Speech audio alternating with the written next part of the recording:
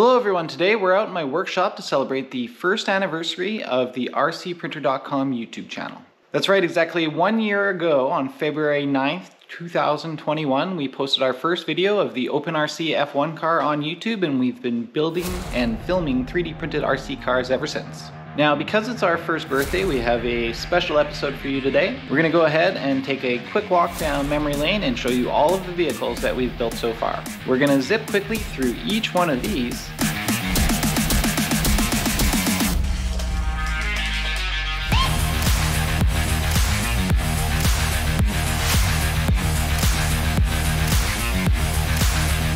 And we'll say a few quick words about each, what we liked, what we didn't like, what maybe could be improved, and what modifications we added to each vehicle. So stick around.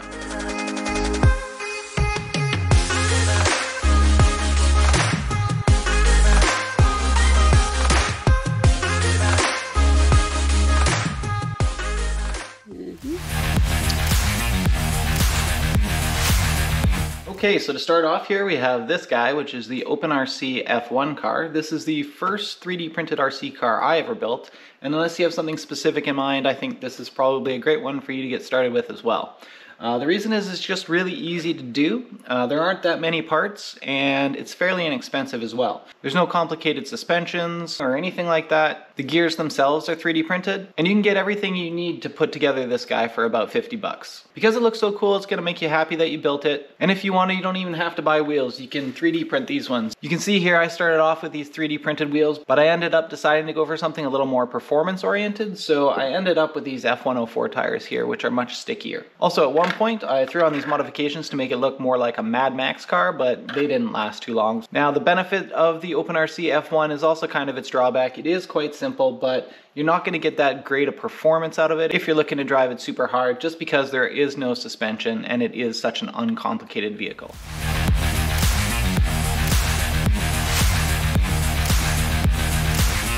So next up we have the Tarmo 4. Now this is a 4-wheel drive, full suspension, double wishbone, front open differential, takes a beating, drives like a beast, real basher of an RC car. First time I drove it, I was like, damn, this is what a real RC car should feel like. You can see it's really quite beefy. It uses really thick components everywhere. The chassis itself is held together with 4mm rod that goes right through the 3 chassis pieces, so it's super strong. Unfortunately, all that bulk does make it a quite heavy vehicle, and to compensate for that, it uses a brushless setup. So it's got a D3542 brushless motor, and it uses a 120 amp ESC to control it. It's quite fast and it drives really well. It drives great on 2S, but it'll also go super fast on a 3S LiPo. Now, one of the things I really like about it that's also kind of a drawback is that it does use pretty much only 3D printed components. So on the inside here, we have drive shafts that are made out of TPU, front and rear.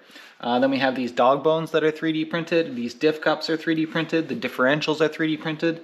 The front is an open diff, and it does use some metal Traxxas gears inside, so that's the only thing in the whole drivetrain that's not 3D printed. Because of the weight and because of the power, because of using all those 3D printed parts, you do tend to bust these drivetrain components quite a bit, and that is kind of one of the drawbacks of the vehicle, is that it is prone to busting. One of the things you can do to help combat that is to make sure you use the right size tires just to reduce the strain on the drivetrains. So make sure you read the specs, and you definitely get tires that are 100mm or less in outside diameter, and that you print all the parts with the specifications that are in the printing guide. All in all, this thing has a ton of promise. We haven't put build kits for it yet on our website, although they are coming. But the reason we haven't put them out is because the designer is actually currently working on a Tarmo 5, which is a complete redesign of the Tarmo 4, and he's actually turning it into a rear-wheel drive vehicle instead of an all-wheel drive, so it is going to be quite a bit different. So when that comes out, we'll be able to have build kits for the 4 and the 5, depending on what you want to go for. And one of the other things I don't love about the design is that the bodies are just kind of an afterthought. This, I think, was actually designed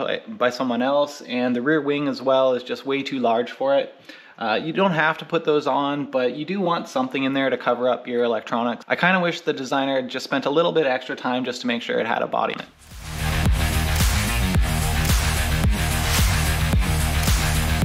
Alright, next up we have Skeeride, and as you can see we have 2 different 3D printed RC snowmobiles here, both Skeeride. This one has Polaris body panels, and this one has the Ski-Doo body panels. I believe you can also get the body in Yamaha style. And I mean, come on, it's an RC snowmobile. How cool is that? So I love the idea that I can 3D print a performance RC snowmobile that's gonna just destroy anything that you can get pretty much any store out there. Another one of the things I really love about Skeeride is that the community is amazing. There's a huge community on Discord of people who are modding the snowmobiles and making them even better. The designer's original idea was to make something that was super easy to build, and he definitely got that. It is not a huge task to build one of these snowmobiles. He did oversimplify a couple of things. The steering components and the front suspension would be my major gripes.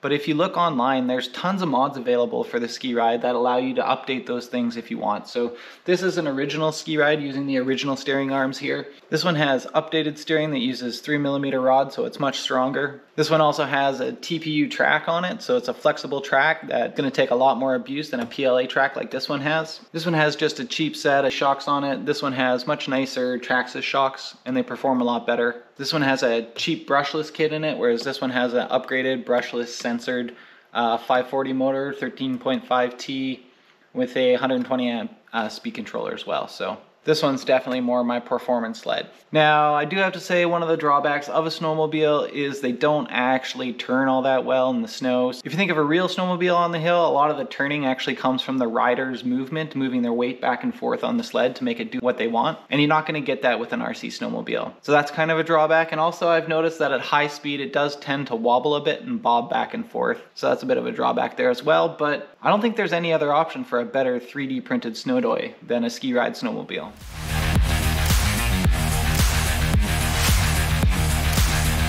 All right, next we have the 3D Sets Rancer, and that's definitely one of my favorites just because the design is just done so well. 3D Sets has just put in so much time and effort to make sure that they've made a design that is accessible so that anyone can build it and that is easy to print. So all of the pieces are easy to print without adding any supports, and also super fun to drive. So originally this one had no top on it, just had a roll cage.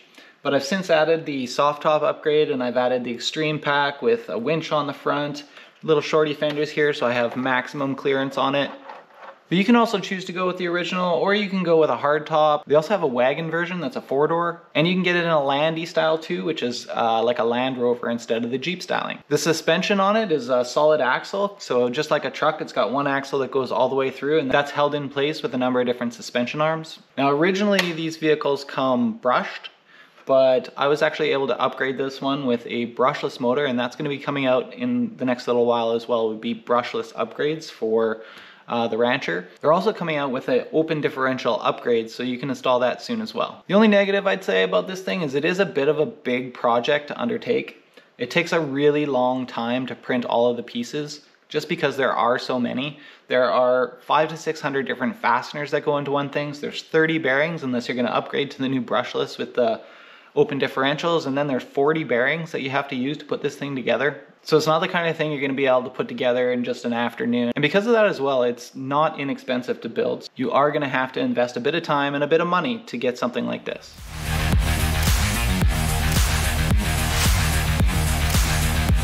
All right, next we have the Koenigsegg Agera by designer Depronized. This is definitely the most beautiful project that we've built. The designer was extremely ambitious and spent a ton of time and care trying to make an exact replica of the vehicle. It's got these super cool dihedral synchro helix doors that flip up like that. The front and rear hood both open.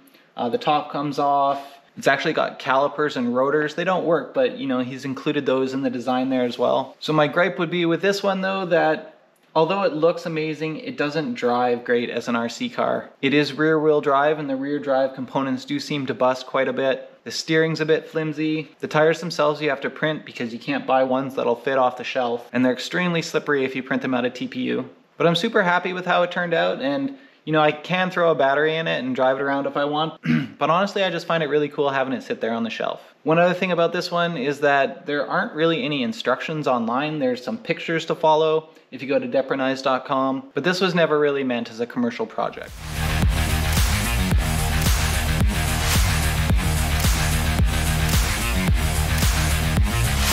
All Alright, so next we have the OpenRC Tractor, and what can I say? It's a fun toy to play with. It's a perfect scale tractor. It's got working lifter arms in the back with a power source, so you can power all your implements here and move them up and down. And if you had a sand pit or something like that to play in, it's a ton of fun, and it's a ton of fun for kids as well. Another thing I really like about it is that it is just super cheap to build. It just uses a tiny little motor that's not really meant for RC or anything like that, so it doesn't go super fast, but it is quite inexpensive. So if you're just looking for a toy to play with, I would highly recommend the OpenRC Tractor.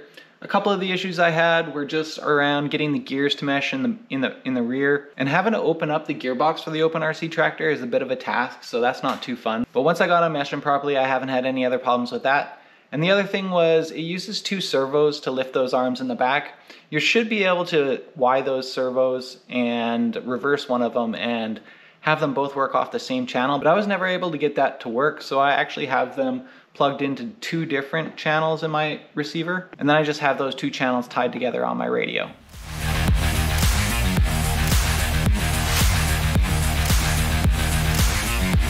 All right, next we have this big beast here, which is the AntNesh Humvee. It is by far the biggest RC car that we've built. It's actually a 1 to 8.5 scale. It's got some really awesome details on it, like these cool magnet clasps on the side that hold the front hood down. The drive train is actually not too bad to work on in this thing, because you can actually pop this entire whole body right off of the chassis. It's built like a tank, which is pretty awesome, and it's really sturdy. My biggest gripe with the Humvee though is that it is such a pain to print. The designer did a really great job of modeling everything, but he didn't do as good of a job at making sure all of the pieces were easily 3D printable. So I think when I printed it, I ended up using just as much support filament as I did, you know, filament for the actual pieces, which was kind of a shame. There are some minor issues, like the door clasps themselves don't hold very well. It's also a little bit slow. I'm using a 3D printed gearbox that he designed, but I believe you can do an upgrade to an off-the-shelf gearbox if you wanted, and then you could probably upgrade the motor strength as well. And one other thing about it as well is because it is so big, this thing is super heavy. And because of that heaviness, it does require some really heavy duty shocks. You know, the ones I've used here, I've had to put these little spacers in to try and crank those springs even tighter than they would normally go, but it still doesn't have a great suspension.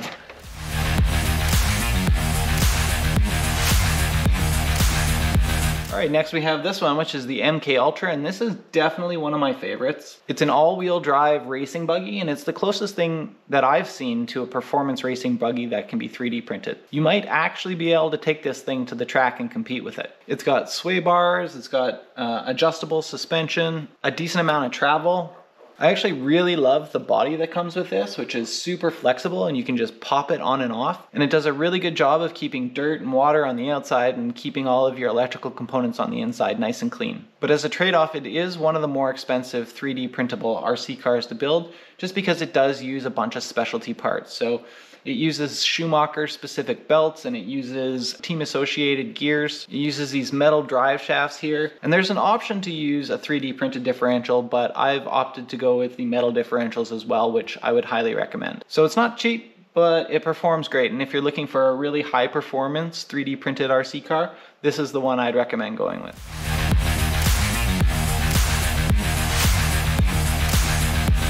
The next prints and videos we did were on these two, which is not 3D printed RC cars at all. They're actually Nerf Blasters, and they're amazing, and they're designed by a guy named Captain Slug. Look them up online. I'm not going to say too much about them other than just to say you can customize them to look how you want. And if you're going to 3D print one of them, I'd recommend this one, which is the Caliburn, over something like that, which is called the Indra. But the Caliburn is just awesome. One drawback though of these is that they do shoot super fast. This one shoots like 200 feet per second, so they're not something I really want to use playing Nerf with my son, just because I feel like I'm going to hurt him. 200 feet per second is like 130 miles an hour. So it's a toy, but it's not a toy, you know? Let's move on.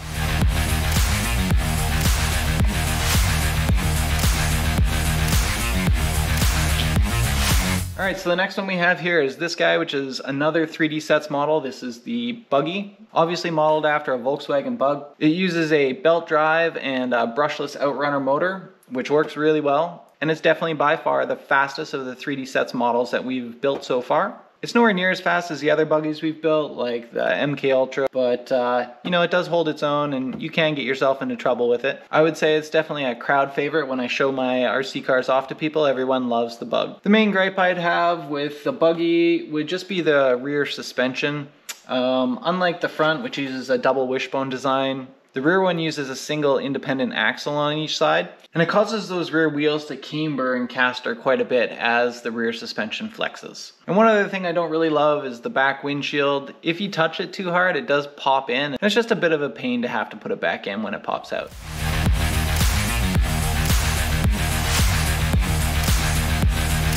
All right, next we have this guy, which is the Ursa, and this is the first monster truck we've built. This is actually made by the same guy that makes the MkUltra, designer Tahusavet. Although this is one of his earlier designs, and I have heard him say he would love to update it. I really love these giant wheels, and he actually designed it so the front and rear wheels both turn. So there's a servo up front and a servo in the back. And that actually makes it really, really fun to drive. It's driven by a 540 motor, and there's an open differential in the front and an open diff in the back. And I haven't actually had any issues with those 3D printed differential gears, which is nice. However, I have had a lot of issues with the gear that connects to those 3D differential gears, so I have had trouble getting this guy to be reliable. I think it needs a little bit of work to pull some of those gears closer together, and I really hope he finds time to update it soon. One other thing I've had a bit of trouble with is the steering. It uses these micro servos on the front and the rear, and I think for something this big, it would make sense to have standard side servos if possible. It kind of gets away with it because it's actually quite a light vehicle. It's just a lattice work frame, but it would be nice to have a bit of a bigger servo on there. This also is actually the first vehicle that we've printed that uses rubber bands for the suspension. And you know, they work a bit, they're quite bouncy. So if you're actually wanting some dampening, you're not going to get that out of it, but it does make it very cheap to build.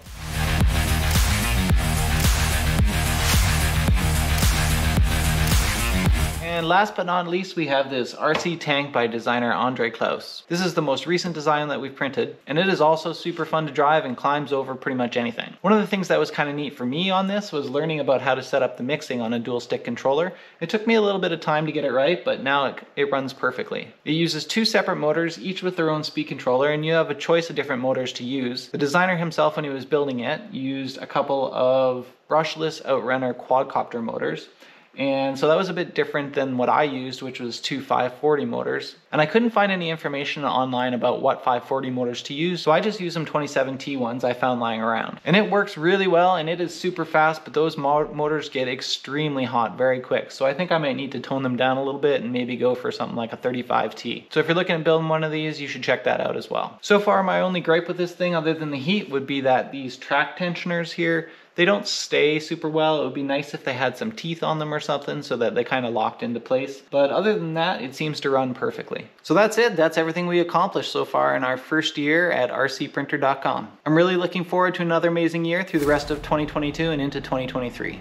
We've actually already printed our next two models here, so you can take a guess as to what those are going to be. So make sure you like and subscribe so you get notified when those next videos come out. So before I sign off, I just want to say a quick thank you to a few of the people who've made our first year a complete success. First off, to the designers of all these awesome RC car projects, I just want to say thanks. You've all outdone yourselves here, and each model is unique in their own way. Some of you I've worked quite closely with in building these RC models, so thank you so much for all your help as I troubleshooted my way through them. Also, thanks to all you viewers for watching and helping us get over the 1,000 subscriber count last month. That was really cool to see. And thanks to everyone who commented with very kind words or suggestions to help me out.